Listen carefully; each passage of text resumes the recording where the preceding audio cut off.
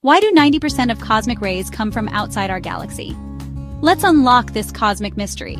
Imagine a rain shower, but instead of water, it's tiny particles from outer space. That's cosmic rays for you. These high-energy particles zoom through space at nearly the speed of light. When they hit our atmosphere, they create a spectacular cascade of secondary particles. It's like a cosmic domino effect. Now, where do they come from?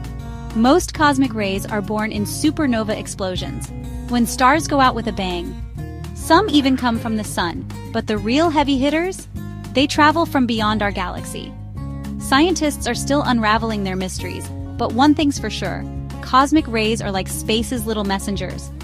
They carry secrets from the furthest reaches of the universe right to our doorstep.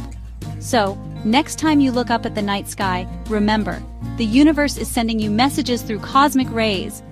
Hit subscribe for more space wonders.